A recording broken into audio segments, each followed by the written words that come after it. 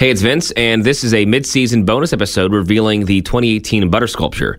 I'll tell you what it is in just a moment, but please do subscribe to this podcast on all major platforms and give us a 5-star rating if you feel so inclined. And if you do that, you'll get all the future and back episodes. Like, this is really good stuff, and it's fun. It's been a lot of fun putting this together, and I hope you enjoy it too. And thanks. Appreciate it. Oh my gosh, that's awesome. Tell anybody out. I've got. Oh, I don't know anything. Oh, this is so cool. I'm an expressive, Mediterranean inside me. This is, people are gonna, oh my gosh, this is so cool. That's the first time you've done this. It is, yeah. Thanks for listening to this bonus episode of Affair to Remember, where we're discovering the people and stories behind the statewide tradition. So now it's time to discover what the butter sculpture is, the theme for 2018. With the big reveal, Jenny Hubble with the American Dairy Association Mideast. So this year's sculpture celebrates the 35th anniversary of a holiday favorite movie, A Christmas Story. Dashing through the snow. and it was filmed in Ohio, so we felt that it was a great way to pay tribute to such an iconic movie. So what is all in the cooler? What's just describe to me the setting and you got? Of course, you know, without a doubt, you got the leg lamp, and so just talk about that, kind of go from there. So we have depicted some of our favorite scenes from that movie. And yes, we have the infamous leg lamp in there. You see Randy in his snowsuit where he can't put his arms down. You've got Ralphie, of course, in his bunny suit that Aunt Clara gave him. We have a Christmas tree. It is Christmas in there, you know. We have a Christmas tree with real lights this year, which is really fun. And then we have the scene with Flick where he was triple dog dare to stick his tongue, you know, on that flagpole. And alongside him, the calf joined in the dare. So she has been incorporated into the scene this year.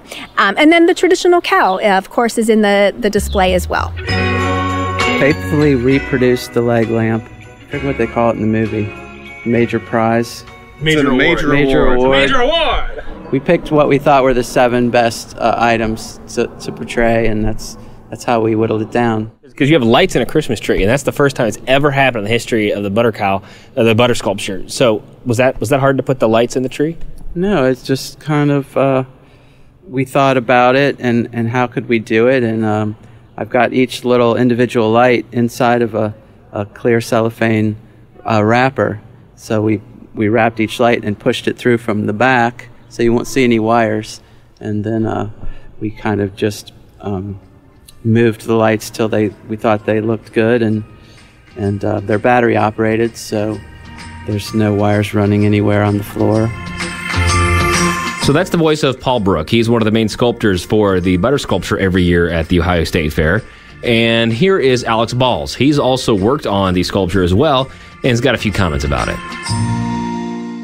I'd say it was actually a little bit easier this year. The kids are smaller in stature than some of the other sculptures we've done in previous years. So it was less of there's less worry that something is going to fail.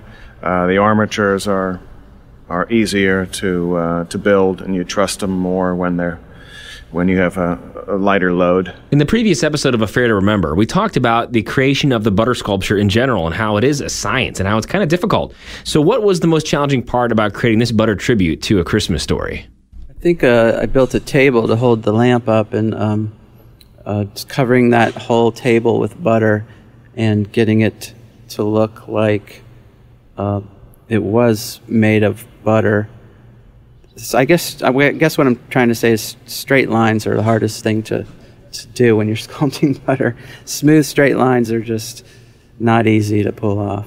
For me, I was concerned about the likenesses of the actors. I worried. I want people to immediately understand what the theme is quickly.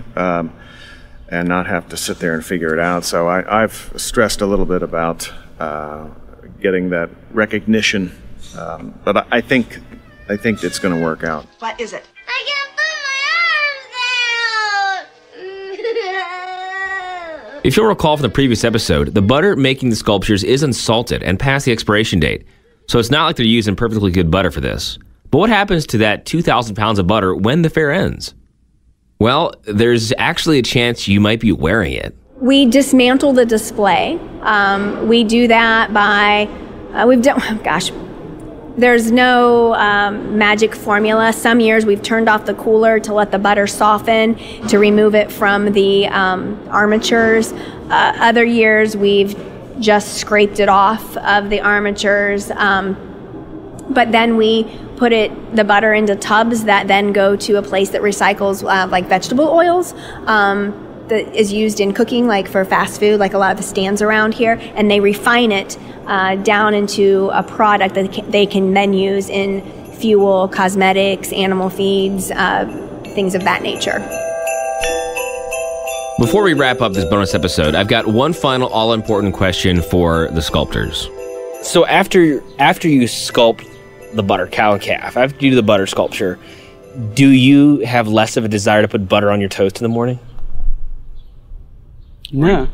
I actually eat butter the whole time we're in here. I take bites of it. I was going to say, No. hang on a second. No. Yeah. So if one year I walk in and I see the cow that's got a bite out of it, I know what's going down. I use butter liberally, but no, I don't have a problem with that. Does it for you? No, surprisingly not. You're definitely sick of it when you're up here, but the next morning it doesn't seem to keep me from making things taste better.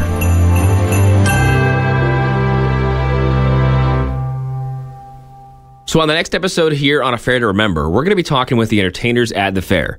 It's in 2 parts because there's a lot of great content here, and we're going to learn what the secret is to fire eating, how a family got their name from the Queen of England. There's this like daredevil family. They're pretty wild. And also hear from a man who started juggling on the streets of San Francisco. Yeah, it is a great story. And how he went from San Francisco to Vegas. It's nuts. So that's next here on A Fair to Remember.